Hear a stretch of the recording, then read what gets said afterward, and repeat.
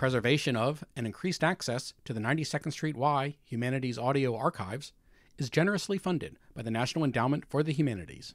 Hello, good evening, and welcome to our Sunday evening lecture series. My name is Susan Engel, and I direct the Adult Division in the Center for Adult Life and Learning. So glad to see so many of you with us on this cold winter evening. Before I introduce tonight's guest, I want to let you know about some other programs that I'm sure you won't want to miss. On April 28th, we will be having a discussion on women in the theater with Wendy Wasserstein, Anna DeVere Smith, and Grazielle Danielle. And then in May, Henry Louis Gates will be in conversation with Robert Krulwich. And also in May, we will be presenting Police Chief Willie Williams from Los Angeles.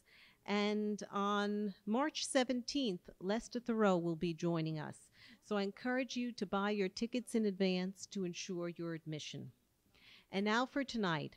It's my pleasure to welcome back to the 92nd Street Y a writer extraordinaire whose criticism and reviews have received critical acclaim.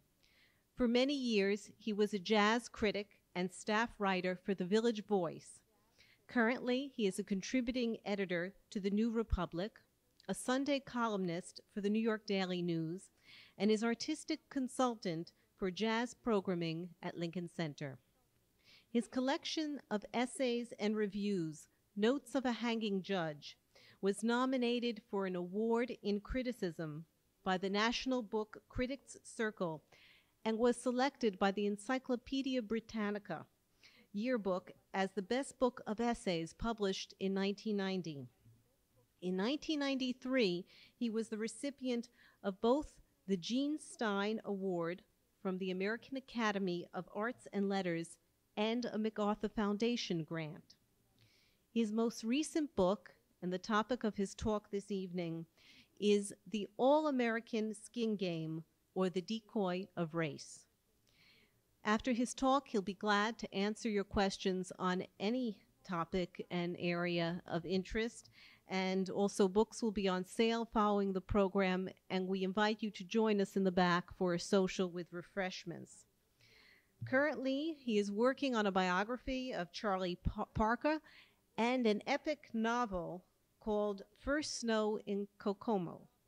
He is also writing the scripts for an 8-part television miniseries entitled Jazz, the Music, the People, the Myth. An original and creative thinker who is definitely his own person, always stimulating to listen to. Ladies and gentlemen, Mr. Stanley Crouch.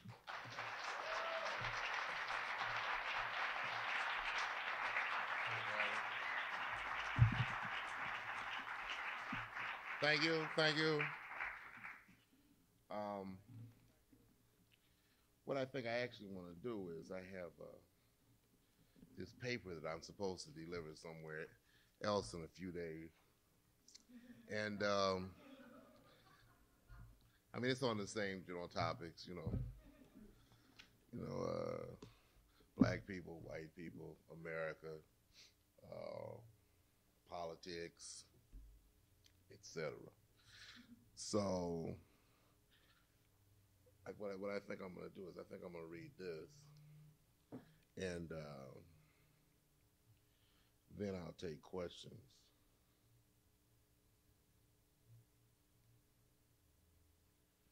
Okay. Duke Ellington used to do this, He would have an assignment, like to write a piece for the Monterey Jazz Festival or something. And along the way, he would pull different pieces of it out, play it, and see if the audience saw it. He said, take that part out. So what you're going to hear now is something that no one yet has heard. It's called Blues to be Redefined. It starts out with a little epigraph. Do not blaspheme. It is the gods who weep. They have watched us killing each other since the beginning of time. They cannot save us from ourselves. Ron, Akira Kurosawa's variation on King Lear. Part 1, How You Like Me Now. A long overture in black and white and seared flesh and spilled blood. Things have become so chaotic, or so apparently chaotic, that we might sometimes think that we live not in the United States, but in France. Sleazemongers, from the world of politics all the way over to our public entertainments, symbolize our national ills and our difficulties with perceiving ourselves as a whole nation, the many who make the one, the rich set of improvisations and traditions that are so easily recognized as American by anyone from outside this country. The very complex interplay between politics and society, each influencing the other only as fast as attitudes become digestible, demands that we address something about speed and our sensibility. Once ideas have become platitudes or slogans that soak up enough emotion to affect what happens in voting booths, we see how things too often work in our society. Don't tread on me. Remember the Alamo. Tippecanoe and Tyler too. Have evolved into what we now call the soundbite. One of our most serious problems, however, is that our difficulties are far too complicated to fit into an era demanding that all messages take no longer than a commercial break.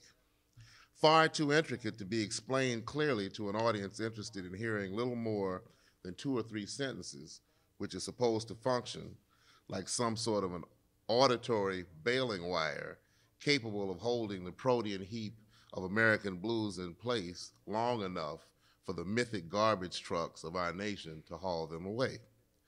But swirling through all this political and intellectual fast food is a set of manifestations that says much about the condition of the American soul as it relates to the issue of rethinking the Western tradition in terms of politics and society in our world. Tradition, I would like first to look at some of them. I would first like to look at some of them and then turn to what I consider our perpetual American reserves, those evergreen ideas and impulses that have allowed us to make it this far and will surely help us to get beyond where we are now.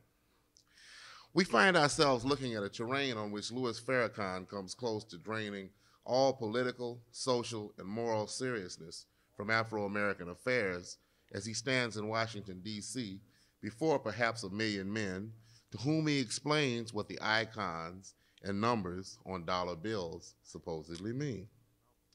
The multitudinous audience for his lunatic numerology and incoherence made possible by an organizing apparatus extending so far outside of his racist cult that it includes churches and sororities. The exceeding bulk of that network of organizations was probably introduced to Farrakhan by Benjamin Chavis, a skirt-chasing minister and sanctimonious hustler whose Christianity took a backseat to his affection for demagoguery and whose fumblings and fondlings during his brief position as executive director of the NAACP nearly brought the organization to ruin, its concern for integration almost incinerated by racial animus. Our American press, ever paternalistic and given to treating Negro Americans as though they are never more than savages shaking hoodoo dolls at the heavens, looked upon the Million Man March as some sort of grand moment, or at least one that could be condescended to with the kind of talk about unity and self-esteem that was reminiscent of the antebellum barrels of molasses passed out to the slaves at the end of a good season.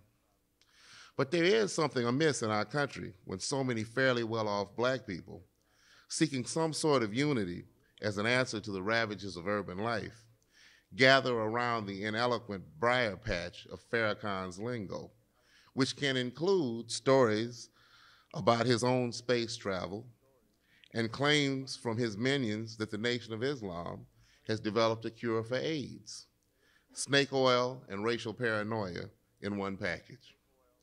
At the other end of the field, but actually right next to Farrakhan, is Patrick J. Buchanan, who is trying to become the Tom Watson of his time, a vulgar populist whose appeal is to every veiled and unveiled form of xenophobia troubling the soul of our country.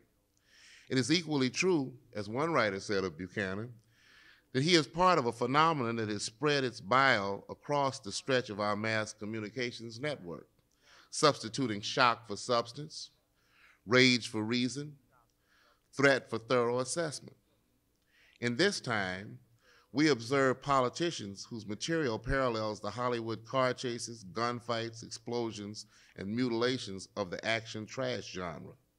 Such politicians realize that the drama of political insight is much harder to achieve than the voluminous insults that draw whoops and cheers from audience members. All of these diatribes on the stump fusing into a talk television spear jammed into the side of the body politic, itself already crucified with spikes of simple-mindedness and wearing a thorny crown of omnidirectional fear and bitterness. When Buchanan walked down an Arizona street in a cowboy hat, carrying an automatic rifle horizontally held over his head with both hands, his face contorted into that smile that makes him look like an Asian mask of demonic glee, we saw the spiritual mirror of Louis Farrakhan at those times when the presence of the boss of the Nation of Islam at the center of attention and his own confidence man recognition of the imbecility behind the eyes of those looking on in awe strikes the mean minister himself as some cosmic joke of gargantuan proportions. Personal aside, that's something that I find very fascinating in both Buchanan and Farrakhan. Every now and then, if you look in their eyes, they kind of go like, these people are really kind of dumb, aren't they? you know what I mean? Those people are going, yeah, go, Pat, go. And every now and then, he'll go like, every now and then, Farrakhan has that look like, well, they can't do any better than this. I guess I might as well keep going.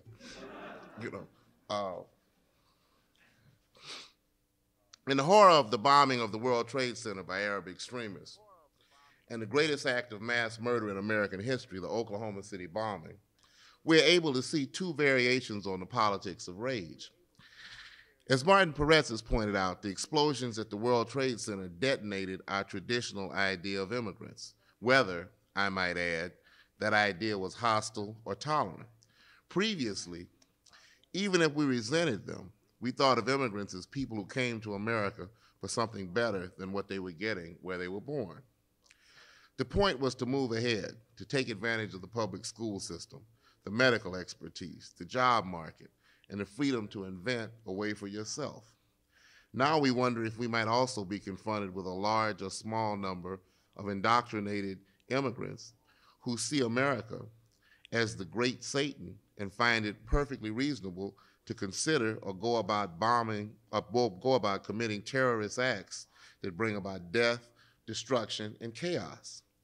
If the many blown to bloody shreds and parts of bodies in that federal building in Oklahoma City met eternity at the hands of rebel groups who feel they have a score to settle with the federal government, either getting revenge for the massacre at Waco or giving murderous form to an anger built on blaming Washington for what are thought of as satanic infringements on freedom, then we have once again felt the horror and the heartbreak wrought by some amorphous monster within, a beast whose ancestry is at least traceable back to the anarchic forces of the Natchez Traces of 200 years ago, or the various badlands that move farther and farther west, where law was always seen as the enemy. Well, for those of you who don't know what the Natchez Traces were, it was this part of Tennessee where the Hart brothers ran around, and the Hart brothers they were then what we now call serial killers, because in those days there weren't that many towns you could go to, so it wasn't like you could commit a crime in Philadelphia and go to New York. So if you committed a crime over here, you had to go to this little bitty town over there where everybody else went. So what the Hart brothers figured was, if you commit a crime, to make sure that the people whom you committed the crime against don't happen to turn up and mess up your fun, then you might as well just kill everybody. So what they would do is they would rob some people, they'd kill the husband, they'd kill the wife, they'd kill all the children. One of them, though, happened to get caught because he decided to kill this other guy who was wanted. But in those days, they didn't necessarily take your word that you would kill a guy, so you had to bring his head with you. So I don't remember whether it was Little Harp or Big Harp, but it was one of the harps. So he killed this guy and sawed his head off and put it in a bag. And just as he was collecting his money, one of the victims of his intended serial murder, who had survived, happened to recognize that this was one of the Harp brothers. So he came to his end there. So for those of you who didn't know what the Natchez Traces were, it was 200 years ago. So now we've come this 200 years and we're back in the Natchez Traces, except we have better equipment.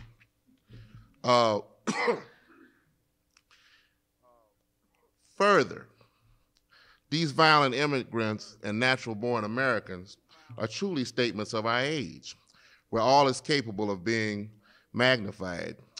For whether these people arrive from outside of the country or are homegrown, they are made ominous because the nature of destructive contemporary technology is such that those with small, porous minds can surely create large, large disasters.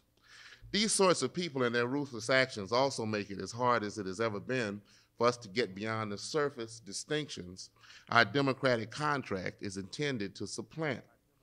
This happened during the Civil Rights Movement, when the Southern accent rising off of a white person's tongue was heard at too many educated social gatherings in the North as an automatic mark of shame, a connection to social gremlins, an inflection that could rally condescension or insulting presumptions.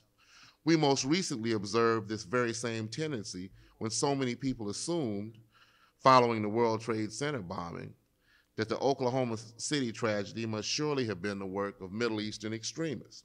This prejudice, given the way media influences us, is also fed by the factual actions of Hamas as it goes about its war against all Israelis, men, women, children, making no distinctions between civilians and soldiers.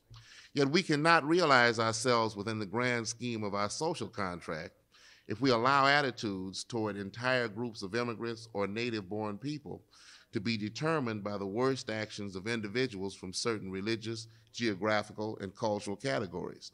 This pollutes our politics and our society, even when the loudest voices from those groups sometimes demand that we look at them in a special way.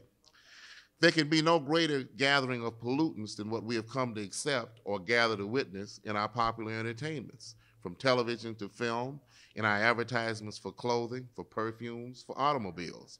As the controversy surrounding the content of popular media proves, I am far from alone in believing that such things have a debilitating effect on the spirit of the society, on race relations, on sexual trends, on manners themselves.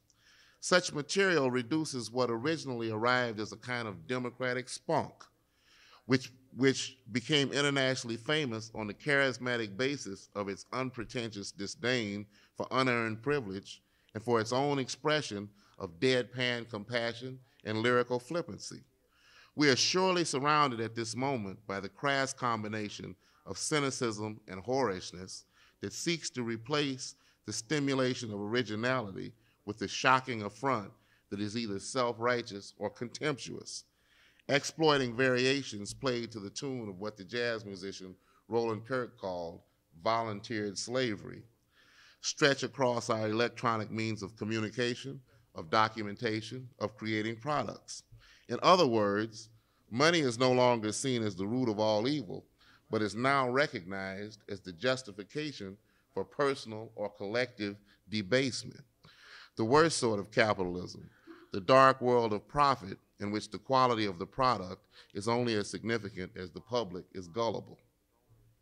We cannot, in a time as uncivil as ours, fail to contemplate how bad manners have become and how we often find ourselves more alienated from others than we can recall because there seems no basic idea of the treatment of strangers that will allow us to feel at ease among those whom we do not know.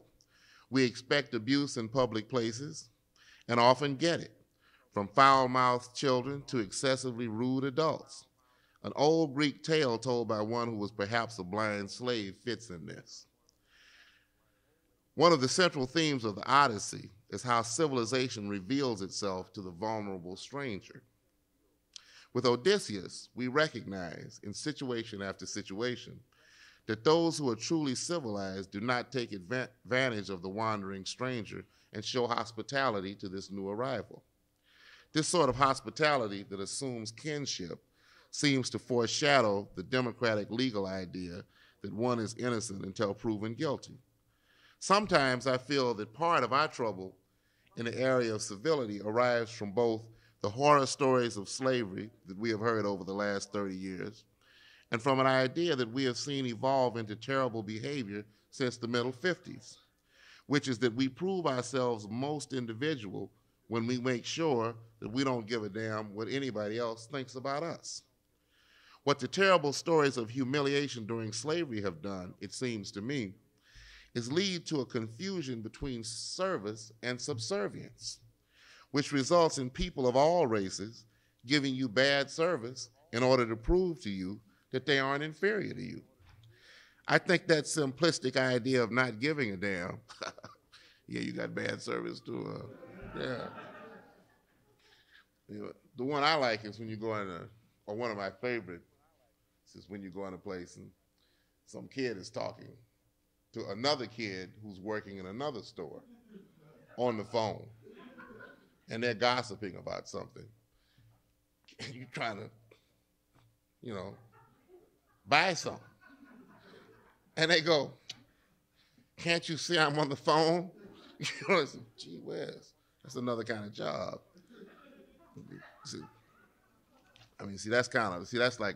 That's like updated decadence in the workplace, where you get hired to gossip with your friends on another job where somebody else is also not doing their job. I think that this simplistic idea of not giving a damn is also an example of how our American pursuit of individuality and our nose-thumbing attitudes towards excessive and pretentious convention have been distorted. Moreover, this cavalier rudeness submits to the facelessness of the metropolis, in which the kind of terrible behavior that would be chastised in the small community is possible because it is so easy to disappear inside the vast population or move so swiftly as the terrible stranger from one part of town to another. We cannot forget how much sheer ignorance we are witnessing as well. These people are either too poorly educated or too naive or too willing to exhibit their low-down versions of the worst upper-class behavior that they are all the way outside of the rituals of fundamental etiquette, not having any sense of all the stages meat must go through to arrive on a fast food griddle, or how tapping rubber trees is the beginning of their Air Jordans, or what it takes to make the cotton clothes they wear, or the wool, or any tools or weapons or audio toys that result from precision engineering. These people feel that they exist on a lane separate from everyone else, and that in that lane they can speak whatever foul words they know, at whatever volumes they choose, no matter who else is around. In a certain sense, they are saying that what they do makes no difference in the larger picture, just as what they feel has no effect on the course of life either. In this mix of battered civility, we should forget neither the obnoxious trash aristocracy of rock and rap, nor the millionaire athletes who have replaced sportsmanship with the thin-skinned pugnaciousness of thugs playing in the street. Then there are so many who make lower-class communities into gauntlets of perpetual threat, reminding us of what Shakespeare meant in Henry V when he wrote, "And as our vineyards, fallows, meads, and hedges, defective in their natures, grow to wildness, even so our houses and ourselves and children have lost or do not learn, for want of time, the sciences that should become our country, but grow like savages, as soldiers will, that nothing do but meditate on blood, to swearing and stern looks, diffused attire, and everything that seems unnatural." Great Google Magooga, we have a hard way to go. Part 2, moving back to the outskirts of history. Since our story is about the ongoing conflict between our aspirations and our discontents, the fundamental fact of our development is essentially redefinition. We have inherited every great idea that has come out of the Western world, especially the various ways in which the New Testament rejected the tribalism of the Old Testament, laying the foundation for what was to evolve into the secular ideas of the Enlightenment, when the conception of our common humanity was to slowly override all distinctions of national boundary, religion, and politics. As we know, this was seen as a rational rejection of xenophobia.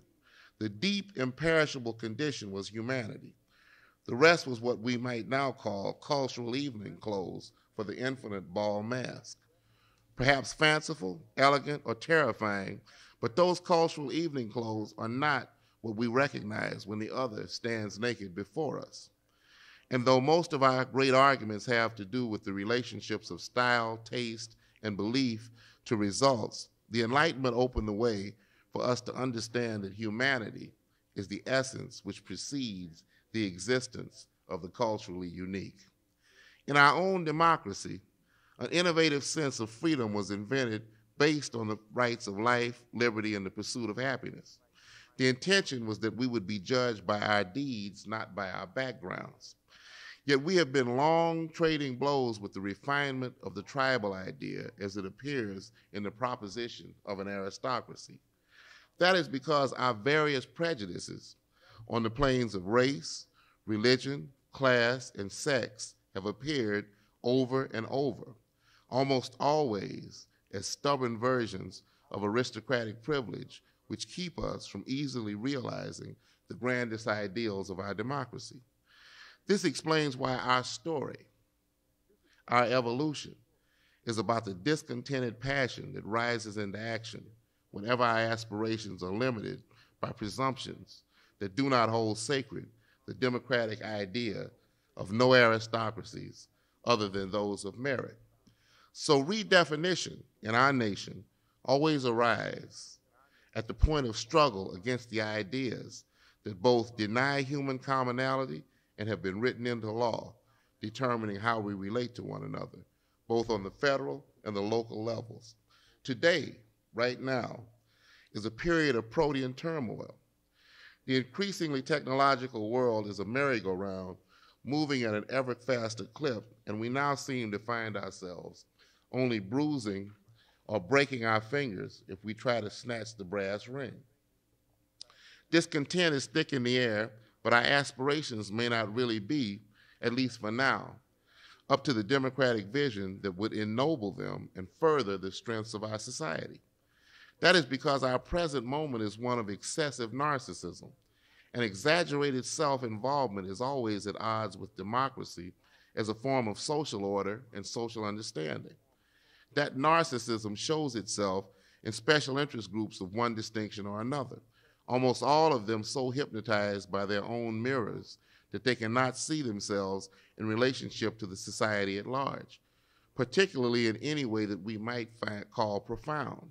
So the pace of the world, the intimidating velocity that attends the machines which we hate as much as we love, and the need for a democratic vision of interconnection are what challenge us no end. As in every dark period of history, when the sun seems to be on leave, the fog is thick as an elephant's hide, and doom grooming itself to take the society out, there are those who will tell you that they know exactly which of us are to blame for all of this and just what we should do about them. But ours is a dark period that arrives in a very unusual form. In a number of ways, we have more than we have ever had. Better health, better wages, longer lifespans, finer living conditions. But we are either cynical or angry about how poorly we have handled the demons of crime, ignorance, and prejudice. Our cities are now looked upon in the popular imagination as they were by hayseeds over 100 years ago. Sodoms of violence, sexual plague, and potential catastrophe. The trend to get away, to move out into the suburbs has reversed the motion from the rural to the urban that historically brought so much surging vitality to each metropolis that helped define the culture and the sophistication of the country. Where the blues singer might once have sung of how the bright lights of the big city stole his baby from home, the contemporary blues of urban life weighs upon those who no longer believe in the mythic city that musicals and elegant jazz big bands made into an enormous ballroom large enough for the whole society to enter, each person bringing his or her vision of romance, of community, of effervescence. Crass concerns have taken over. Those who have made their getaways from the cities angrily worry about being taxed to support incompetent bureaucracies that never get anything of value done, about the cauldron of gummy social slop that is boiled over, melting away much of what is good while scalding the sensibility into a grotesque condition. The poor of the cities believe that they and their children are cursed by the contempt and the neglect of the more fortunate. If these poor are members of so-called minorities, their gripes are connected to the raw and seamy aspects of our racial history. In the interest of truly collective problems, we notice that across the classes, our children bounce from the mass media fantasies of hedonism to those characterized by levels of violence unprecedented in their reach across the society and around the world. Our problems now call for a redefinition in the direction of democratic consciousness, but a consciousness that must reassert, it seems to me, the unusual combination of tragic recognition and optimism that underlay the meanings of our social contract. In the All-American Skin Game, I make the point that our society is organized on principles that accept the perpetual struggle between problems of power and the ideals pushed into the world by the founding fathers. Those men, because of their contempt for aristocratic privilege and because of their belief in the abilities of elected officials and those whom they represent, had insights into the nature of humanity as it makes itself felt in social terms. Their tragic sense was that we have to be able to reassert our ideals whenever the lower sides of humanity appear in the four forms I am sure bedevil all societies and economic structures: folly, corruption, mediocrity, and incompetence. Those lower sides have nothing to do with democracy itself. They are built mysteriously into the species.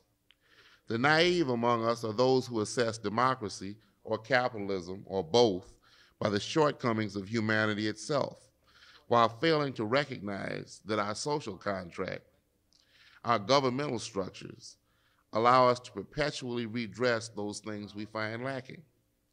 Our governmental structure allows us to redefine our aspirations when we become discontented, when we discover that something we might have thought was correct, or that our predecessors might have believed was fundamentally true, is found to be or thought to be all wrong.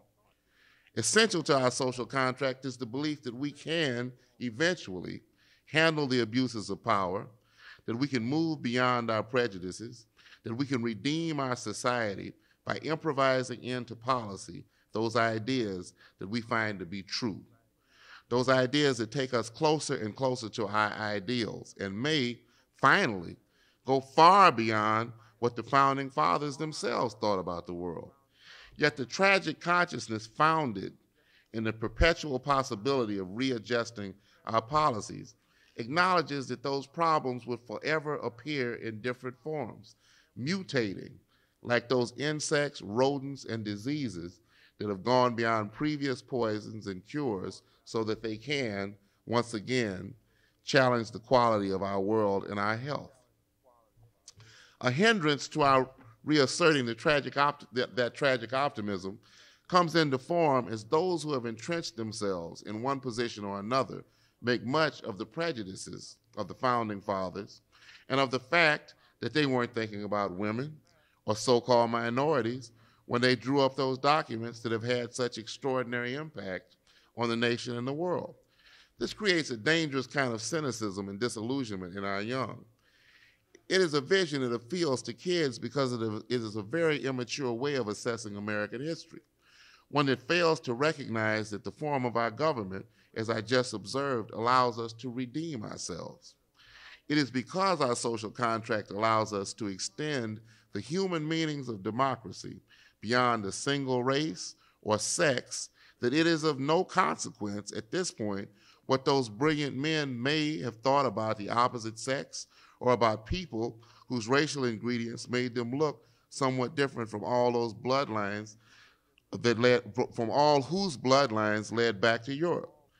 Their gift to this nation and the world wove together a social philosophy and a governmental form that could rediscover itself, as prejudices that were once thought of as fact were found to be no more than superstition, which is xenophobia's foundation of fear, loathing, and condescension.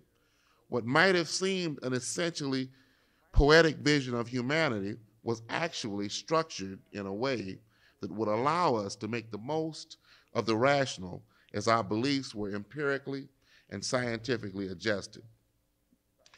It is important to always realize that we have a very special relationship to the poetic and the rational, since the conception of rights is itself a poetic thing. While the social organization of law arrived at through debate or adjusted through one version or another of the amendment presumes the eventual victory of reason over limited vision. The very idea of rights moves away from the absolutes of force that we observe in the natural world, where pecking orders almost always are established by strength. The vision of rights is one of compassion, and is what has led our nation to make the difficult changes that allow the weak as much access to the benefits of our society as possible. Following that, it seems to me that one of the highest points in all of Western history was the development of the abolition movement, which arrived at a time when there were none of the scientific discoveries in place that now so easily knock down racial prejudices through our knowledge of the brain, of blood, of organ transplants, and so on. In the abolitionists, we had a group of people who grew larger and larger and who were able to see more and more clearly through the superficial differences in skin color, physiognomy, and hair texture, recognizing that a portion of humanity was immorally bought and sold through the institution of bondage. In a very real way, that poetic vision of rights and of humanity anticipated scientific truth. As that movement grew, the debate over slavery became one of the most dramatic in our history and led, finally, to the bloodiest war this nation has ever fought. The very war between the states shows us another tragic aspect of our history and proves out the fact that however much we may be committed to the rational winning out over the irrational, we must also accept the cruel truth that sometimes there's no other way to deal with the irrational outside of literal war, the killing, dismembering, wounding, and maiming of the opposition in the interest of greater freedom. It is highly doubtful that the Founding Fathers ever foresaw such a bloody conflict over the issue of slavery. But since the very existence of the United States could only arrive through those same means, it was a logical evolution of the values that they themselves had shed blood for. Men like George Washington knew the literal meanings of blood, sweat, and tears. They had heard the cries of battle and the cries afterward. They knew that a man who has the stomach for fighting in war may someday find himself dazed and trying to push his intestines back into his body. The road to freedom is slick and sticky with blood and flesh. A close examination of the abolition movement itself reveals that only a small group of them were actually committed to universal humanity, and that Negro Americans had to struggle within that movement for recognition of their entire humanity. That is but another example of how our finest ideas are not always fully appreciated by those who think that they are speaking for the best kind of social evolution. At the same time, we have to recognize, let me say this once more, that ideas within our nation are things that evolve on the basis of involvement and debate.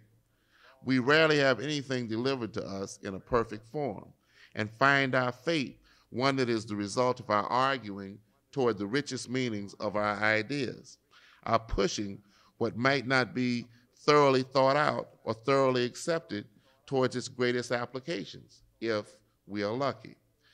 That is why we find ourselves in such a mess.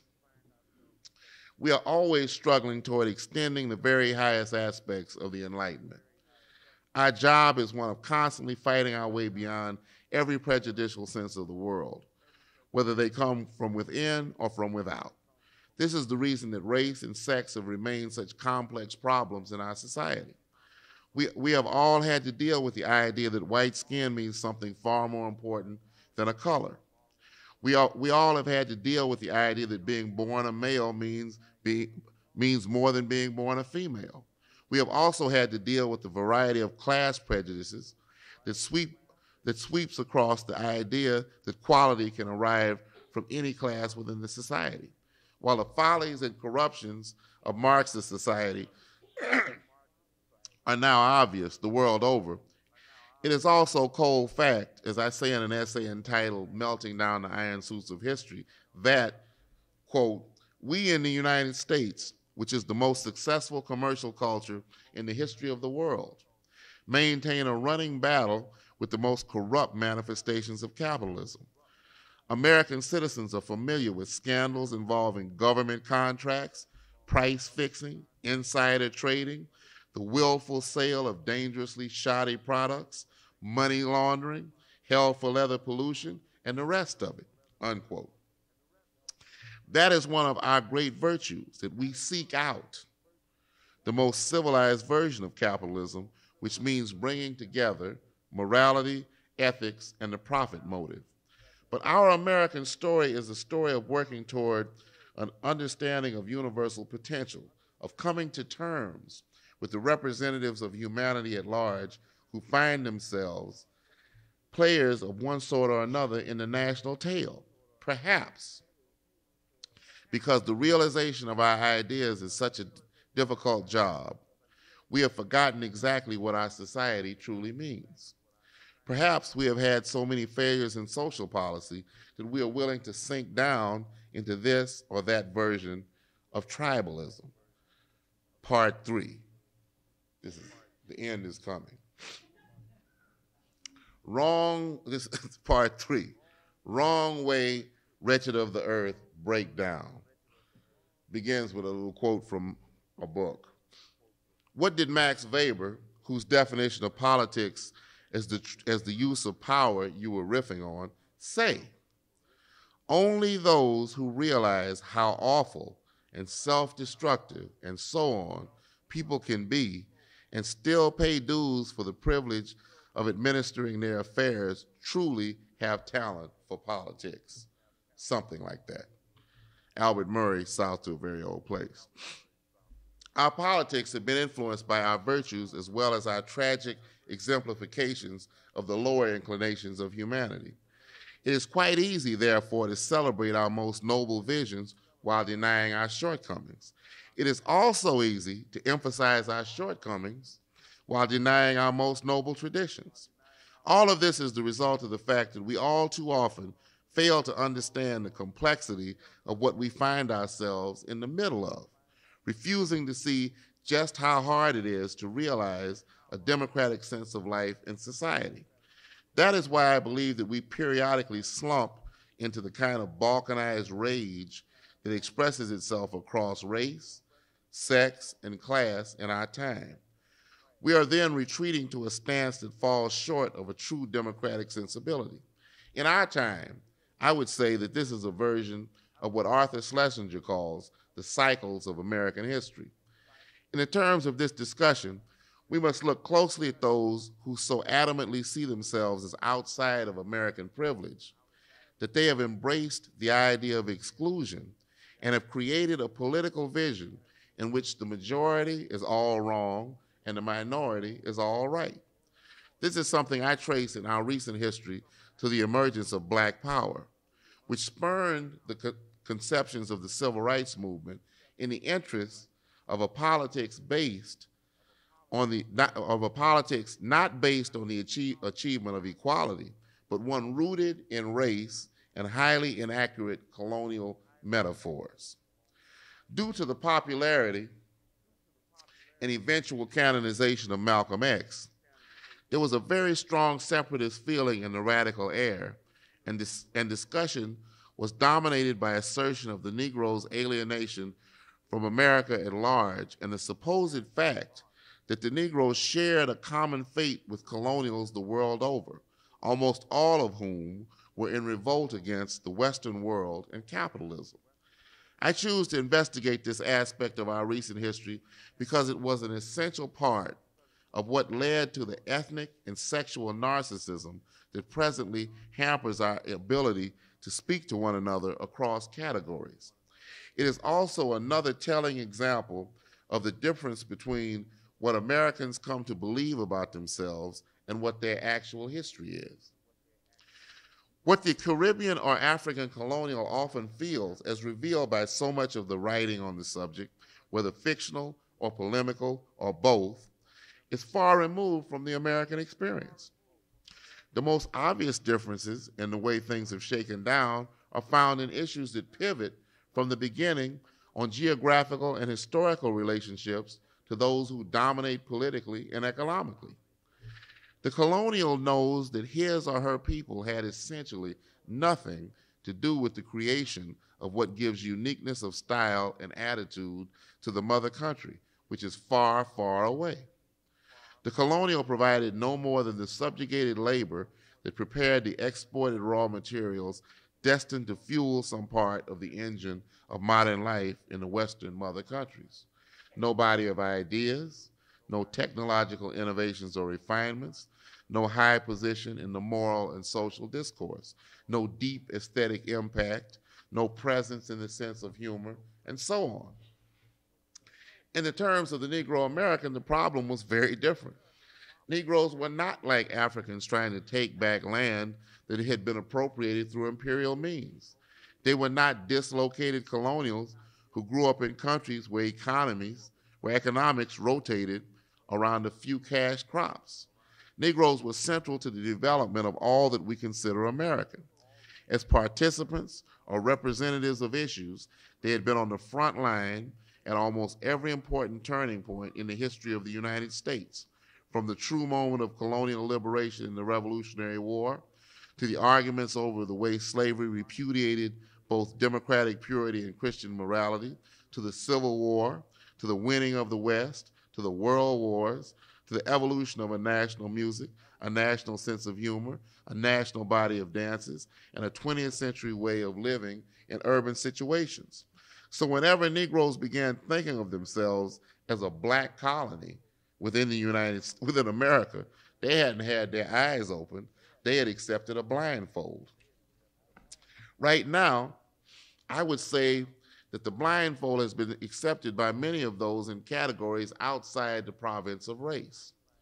One group after another seems to have done its own variations on black power alienation, perceiving itself, whether because of its sex or its sexual preferences or its age or its class, as some variation on a colony at odds with the United States, feeling good or safe or understood only within its special interest group, convinced that, in a nearly conspiratorial way, either the government or the rich or the poor or the men or the women or the immigrants or the foreigners or some unknown somebodies are out there to get them, laying in wait to take almost all that they own or give them less than they deserve for sins as simple as having done a hard day's work or having lasted long enough to get some retirement benefits, or having done no more than pop out of a normally or artificially inseminated womb on American soil.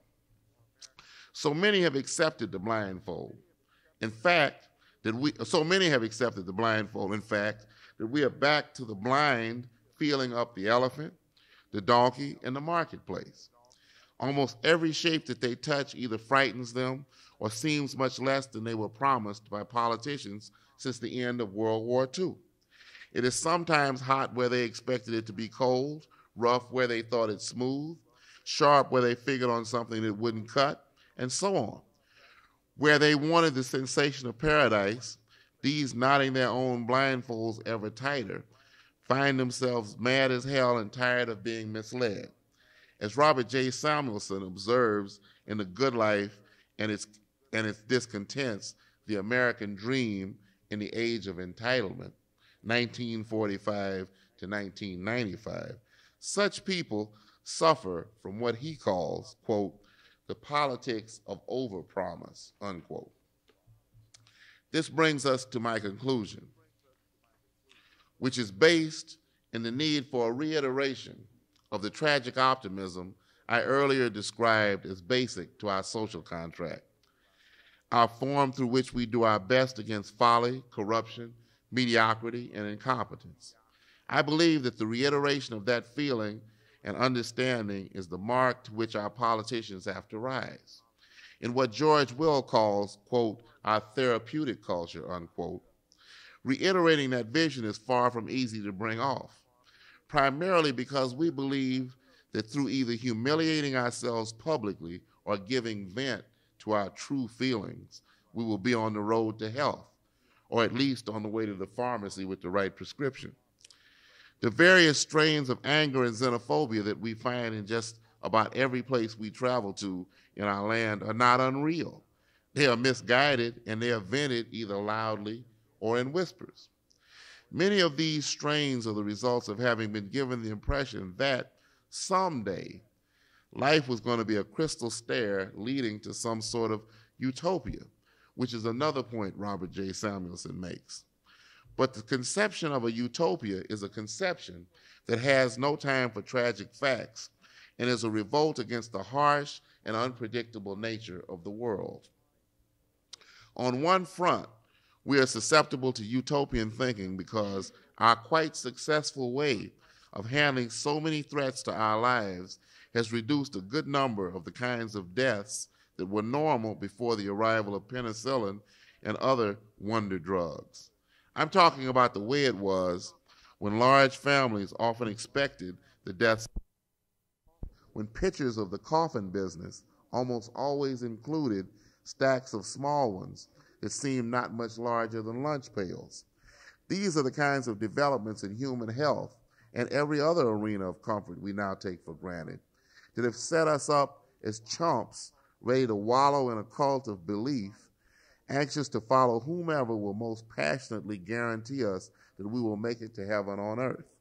Heaven, of course, is nowhere to be found. We just happen to have gotten closer as a nation than any other country in history. I do not believe that we can handle our problems of race, class, sex, the environment, and so on until we accept our limitations and understand that there are problems that will not be finished at the same velocity that information presently travels through our technology. As Senator Moynihan said a few years ago about our social ills, it took us 30 years to get into this mess, and it will probably take us 30 years to get out of it. We should take heed of this observation, however daunting it might seem to those in a rush to get every crimp immediately straightened. The story of life is always the tale of the journey from a revelatory conception to the execution of the idea, which may be short this time, long the next. As members of an improvising democracy, we might do better to shape our vision on the form of the soap opera, not the soundbite. However melodramatic, the soap opera makes it clear that problems go on and on and on. We are in a time when we have to redefine our aspirations and discover when our discontents are rational and when they are not.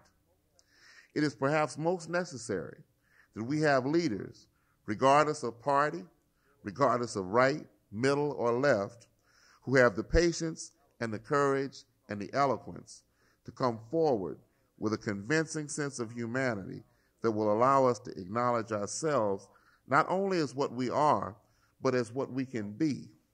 Adults, fully aware of how fundamental human shortcomings and mistakes are to all errors. But a people ready to face the lumps that we must take in order to get as much of this stuff right as we can.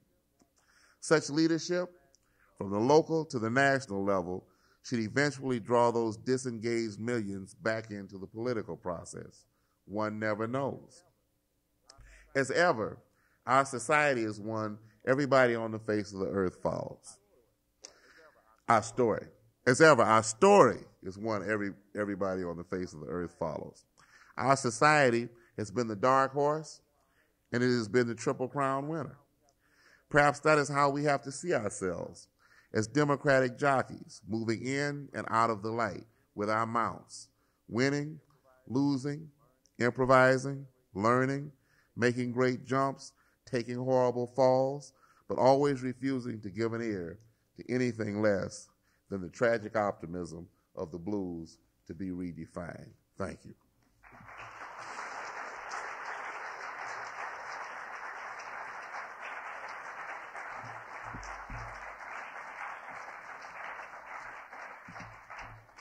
It's not really that hot up here. I have typhoid. Questions? I'll take a few questions.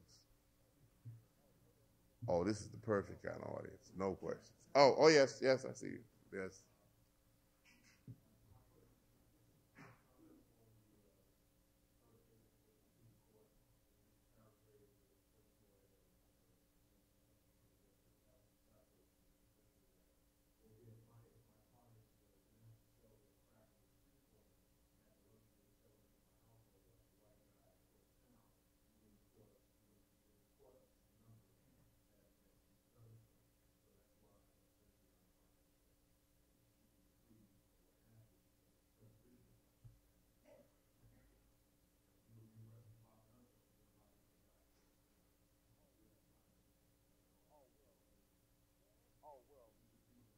Oh, well, they all should go to jail.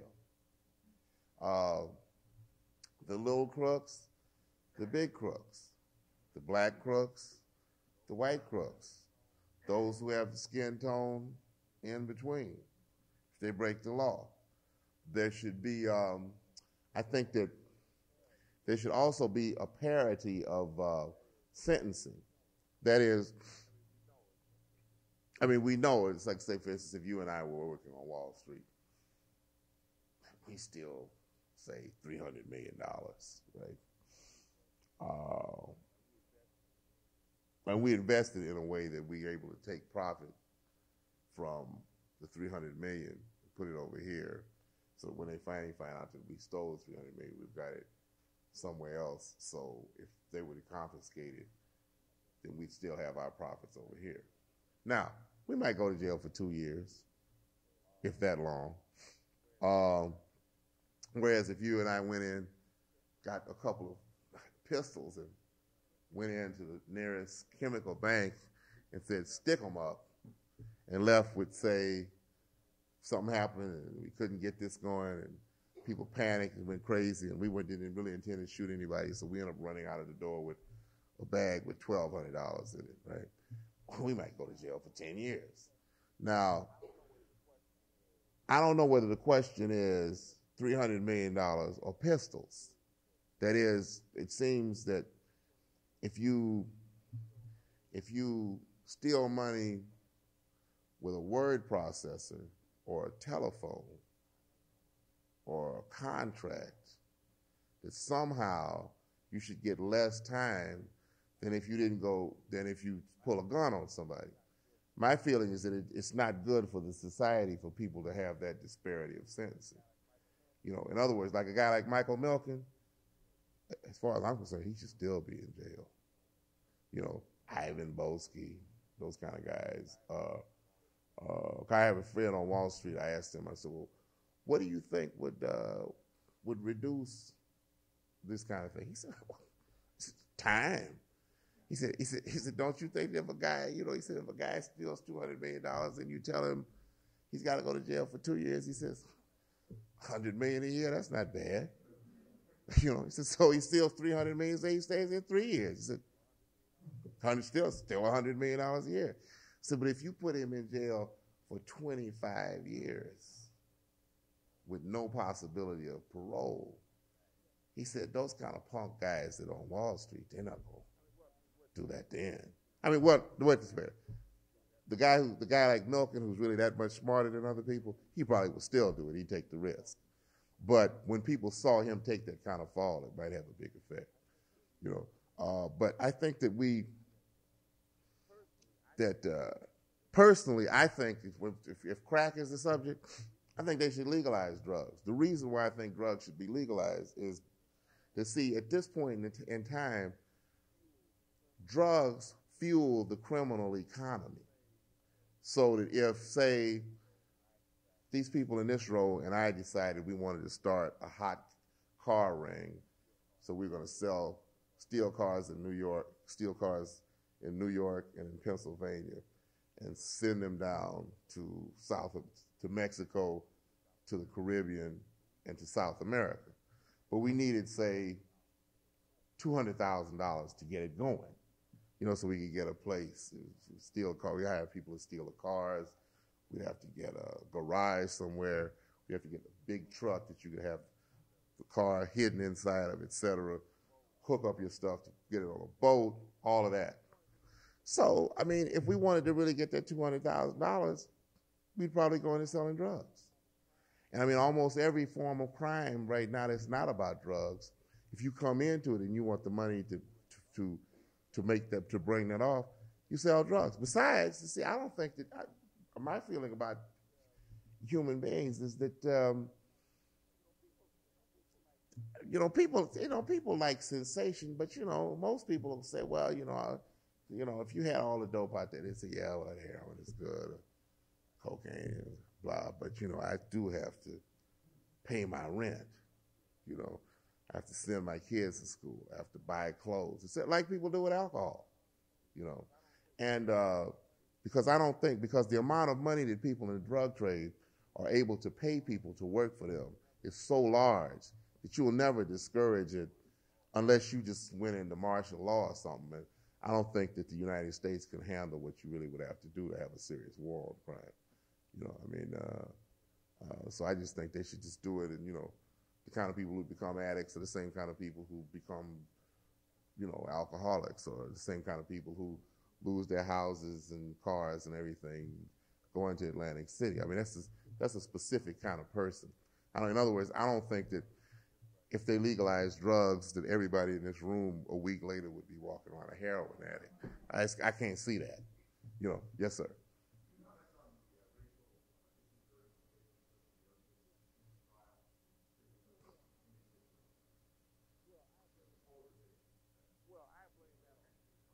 Well, I blame that on the media to a very large extent, because I talked to a lot of lawyers and judges about the Simpson case, and every one of them said that if the prosecution has a star witness who's a cop who is involved in the discovery of a major piece of evidence and is found to be caught lying on the witness stand, you lose the case. There's nothing to do with race. You lose the case because the jury assumes that, in theory, there's supposed to be one criminal in the court, the defendant. Now, what I mean is this is a basic thing. I talked to many, prosecutors. I talked to Marlon about it a month and a half ago or so. I met a guy who was a prosecutor in the Bronx, which see, you always lose like that. So it doesn't have anything to do with race. Now, what I mean when I say I blame the media is, and I logged probably as many hours as the average person did who was involved in following that case. And that was never, that point was not a basic part of the discussion. After the verdict, it was kind of like, well, is this the black people? Is this jury nullification? this the white, black, blah, blah. You know. See, that's just newspaper people. You know, Geraldo Rivera, you know, that kind of, you know, you get those kind of hysterics. You give them a job and 5 nights on TV, and they get more hysterical by the night. You know, like I used to watch, I'd watch him. I wanted to figure out if he was going to pass out, you know, in the middle of one of his diatribes. Because one time he got to when Johnny Cochran committed that copyright infringement for using the Holocaust as a metaphor. That night, Geraldo Rivera started crying. He said, "There's a Jewish person." I said, "Wait a minute, man. What?" You know what I mean? He said, "Well, I think he forgot what he was. I think he was, for a minute he was part Jewish, then he started crying, and then he was Jewish. Then after a while, he was just crying on TV.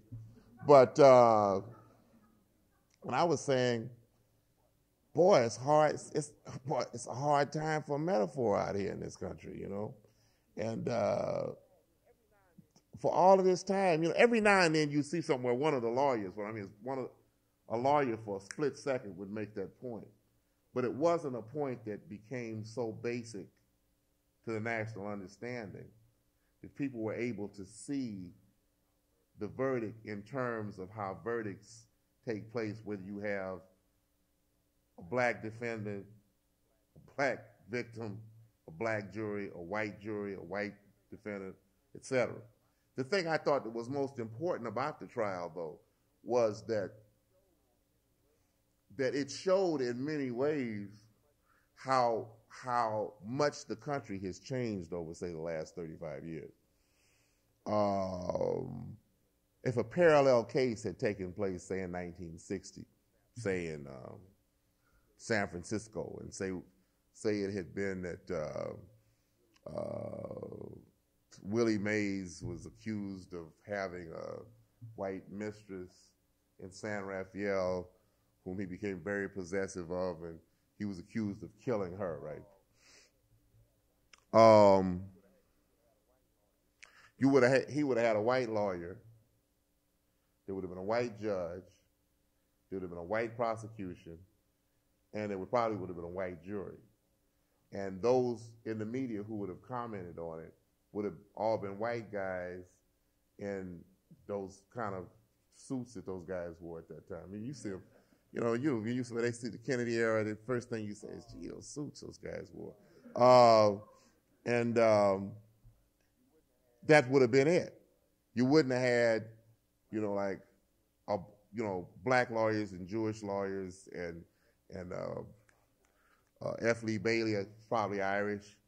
That wouldn't have been his team. You wouldn't have had Marsha Clark and Christopher Darden and so on.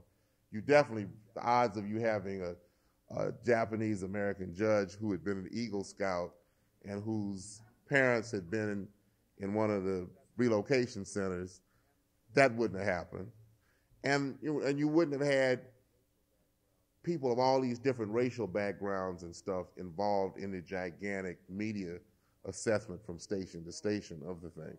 So even though a great deal of hostility and complexity and of complex hostility resulted from the trial, I think that when we looked at the trial itself and this incredible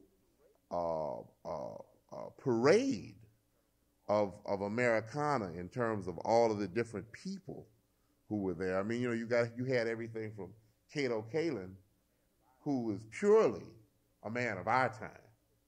You know, if you turn on AMC and you look at those old movies, you will find no one like him in there. You know, I mean, he's real. He's as real for our time as people like Edward G. Robinson and Humphrey Bogart and James Cagney and those people were when they appeared, you know. Smell. No, not you, her. You're next.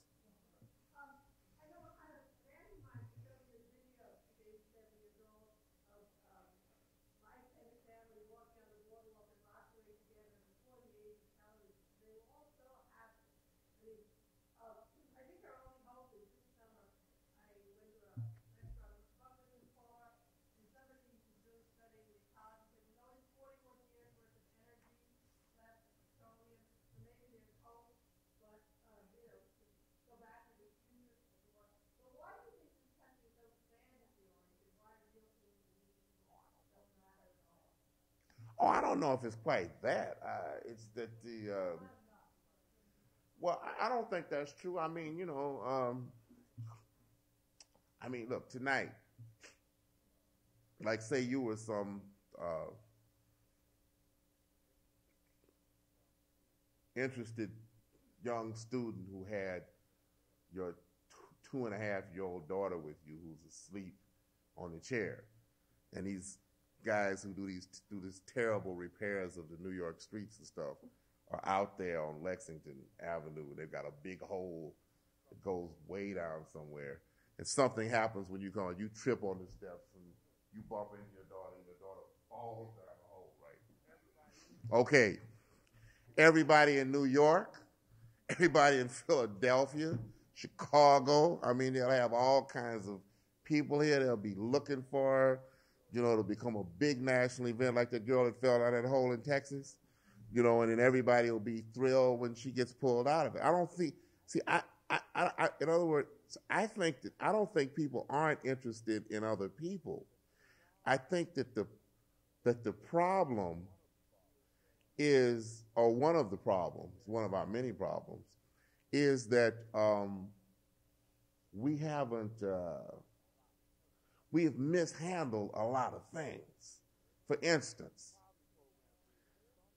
the poverty program did some good, but it could have done a lot more good. The reason it didn't do more good was because it became what you always get in politics if you're not extraordinarily vigilant, which is it became another big slab of meat in the patronage grinder that these guys dole out to the people who support them getting in office.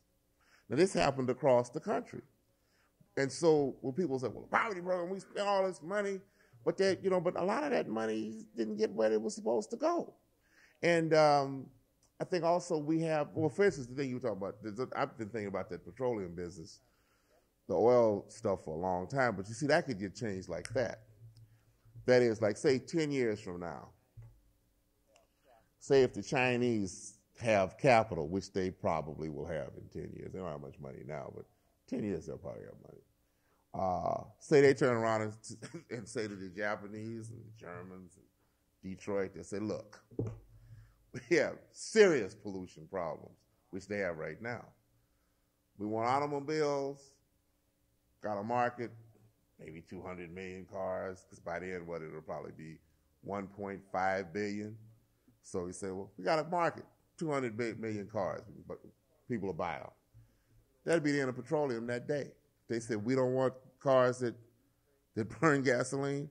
Do you think that the Japanese or the Germans or the people in Detroit would turn their backs on a market that big to support the guys in the oil industry?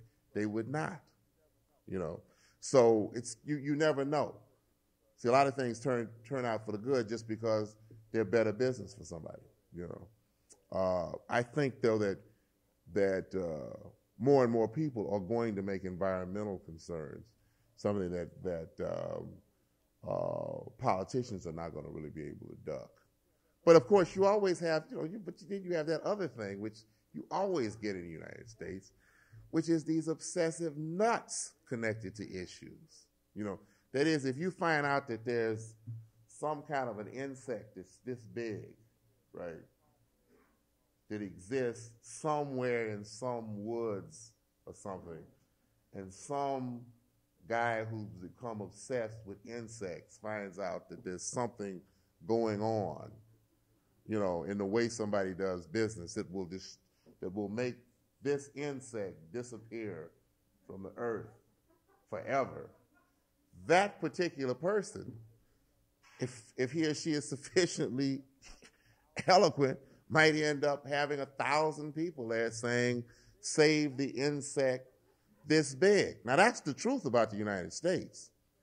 That is that anything you can think of that's good, somebody in this country can get a whole group of people and completely pervert the meaning of it. So that half the time the issue becomes confused by the nut element in the United States that always attaches itself to anything. And see, I think that a lot of what happens is that we end up wasting a lot of time on important things because we get distracted so much by lunatics. You know, it's just like the abortion thing. See, I never would have thought that I'd ever see a guy get it up in court and say, I think I should have shot the doctor for doing that. It's like, what? You know what I mean? I mean, when you can get all the way to that, to the guy like Sanctimonious, he said, yeah, I did it. I'd do it again. Let me out today. I'll shoot another doctor. I was like, well, he's not a guy that the average lawyer would have expected to have as a client. You know, because very rarely does a lawyer get a client who says, yes, I'm ready to go to the witness stand and say I did it. They said, no, that's not how this works out here. You know, fine, you've told me that. You're my client. You don't tell the judge. You tell the jury, you know. And so we have every issue that we have is like that. You know, you have a fool like Louis Farrakhan who like completely, he's like intellectual tear gas. You know what I mean? It's like he runs you out of the room.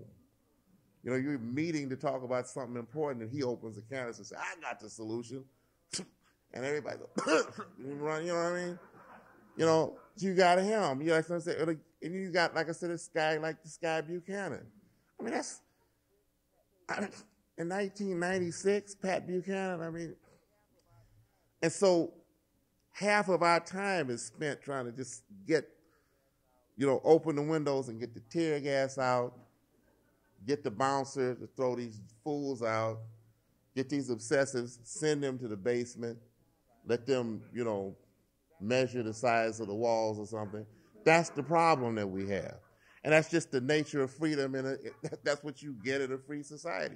I mean, I like it, but that's just the process. And even de Tocqueville saw that's why it takes a long time to get stuff. You know, that's what I meant earlier when I said that the history of the world is always about the distance between the revelatory conception and its execution. Sometimes it's a short period. Other times it's long, you know. And what we have to do as Americans is accept the difficulty without losing faith in maintaining focus on the things that we do know are important. Yes, sir.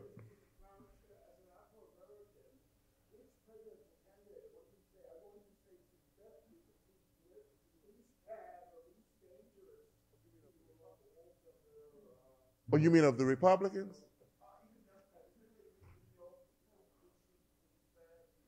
Well, you know,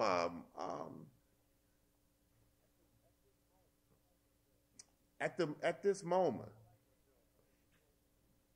I like what Bill Clinton is doing, primarily because he appropriates whatever he thinks the public wants.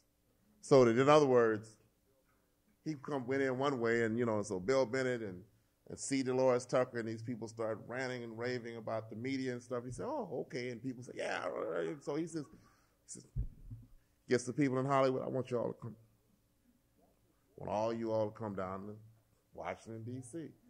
Now, that was done before, a little over 60 years ago. Except I think J. Edgar Hoover went to Hollywood. What happened was that the movies with James Cagney and these guys in them made the criminals so charismatic, and the cops seemed like such dullards that Hoover went out there and said, well, no, wait a minute, you all, this is not very good for the society. I mean, these people do run around and rob banks and kill people. You can't make them seem like, you know, tragic heroes or something. That's the reason why James Cagney went from being a criminal in one movie to the next movie. He was starring in a movie called G-Men. And then so they took him. They said, well, the best solution to that is make him a cop. Because you actually, a guy this charismatic, you're not going to be able to get another guy in a movie who plays a cop and is going to beat him out. So if you want to do it, you do it the other way. I like that, what he's doing. And I like the way that He took the role, slowly, but did take the role of leadership in the Bosnian situation, and essentially used, put force in there. Because I don't see personally, like I said earlier in the piece, sometimes in the interest of good, you just have to be prepared to kill people. That's just the way it is. I'm sorry, that may not sound nice, but it's just like a guy like Adolf Hitler. They tried taking him to tea. They tried writing him letters. They tried talking to him on the phone. They tried, hey, Adolf, come on, man. Calm down. Oh, yeah, right. But what would you like? Well, I'd like Austria for breakfast, Czechoslovakia for lunch, and Poland for dinner. So, well, no, you can't have Poland for dinner, but you can have Austria for breakfast and Czechoslovakia for lunch. And then he calls you back on the phone and says, I'm still hungry. Now, see, people like that, it's only one thing you can do, fire and steal.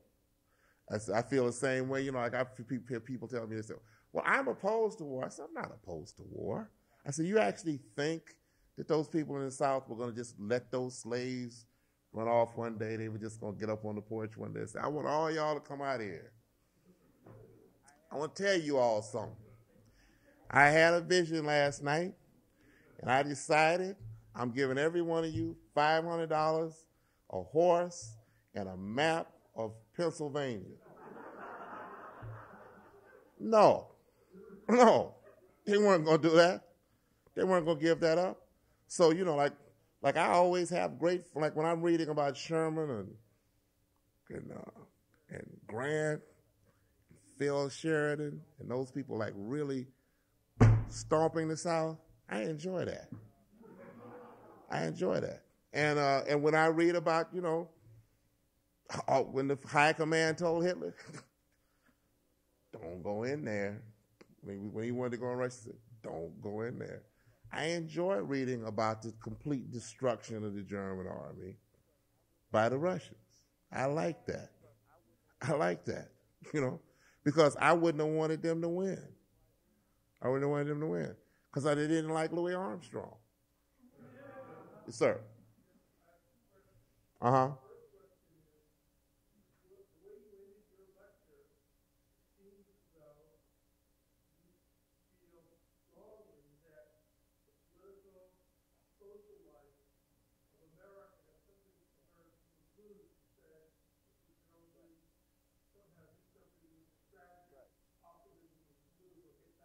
Right.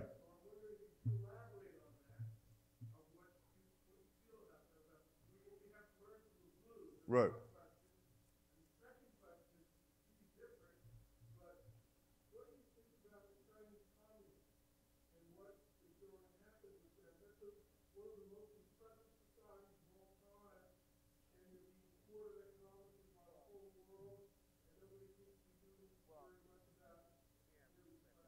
Well, let me answer the second one first. See, the biggest problem that totalitarian regimes ever have is the idea that the world can go another way than the way it is presently going. Now, we might not like the idea that this totalitarian situation may be changed coming in the back door rather than the front door. That is, that we do know this, that a lot of this stuff that happened in Tiananmen Square was the result of all of those Chinese students who had come and gotten education in the Western world, and then they went back and they said, hey man, this is incorrect. I think that the Chinese, because nobody now can really keep information out, they can't really keep information out because a guy, like for instance, a guy told me, a black guy who worked in television told me that he went to Russia some 30 years ago to talk to this 30, maybe 35 years ago, to talk to this black guy who had defected during the McCarthy era and was living in this little bitty apartment in Moscow, I think it was. And he had these little tinny speakers and a turntable. And when this guy who was working for CBS or something came in, he said he put on one of his records, right, and played him through his little tinny speakers and showed him his view out of his window of a wall or something, and said, now you see this kind of stuff that we have over here as a result of the government that Negroes don't have in the United States? You know what I'm saying? Now, see, you can't do that now. You can't do that now. So I think that they'll fall. I think it'll fall. I think it's going to fall just from the weight of the information about the rest of the world. You know, and I don't think it's necessarily going to be violent, though. I don't think it's necessarily going to be violent. I think it's just going to erode. You know, that's what I think is happening with China. Now, to close out, what I mean by tragic optimism is that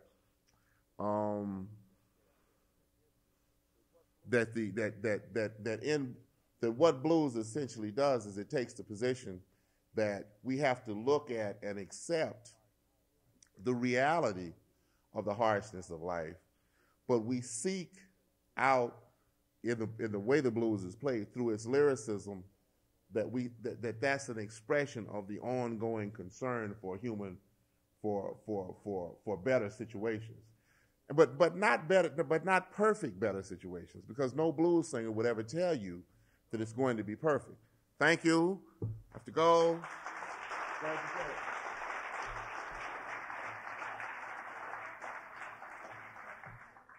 Thanks for listening. For more information on the 92nd Street Y, New York, and all of our programs, please visit us at 92ny.org.